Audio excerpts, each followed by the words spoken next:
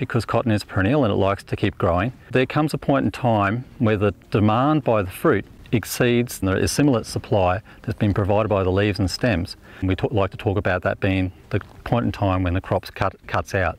In rain-fed or dryland production, we can have instances where that situation can occur on a number of occasions during the course of the season. Cutout, in this sense, is essentially a temporary state. So if it actually decides to rain again, or even in an irrigated sense where we get access to more nutrition and water, the plant can decide to regrow.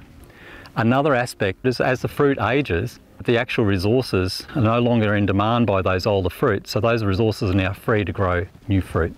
When a crop has actually reached cutout, the first thing that it does is stop growing new fruit. The second thing it does, because the demand has exceeded the supply, the plant looks to readjust that balance. It sheds any excess fruit. It has now enough resources to see that crop through to the end. Cutout is essentially an equilibrium where crop supply equals crop demand. This is a temporary state because cotton is essentially a perennial crop. It has a desire to keep wanting to grow. And this certainly brings about many challenges in relation to the way we manage the crop.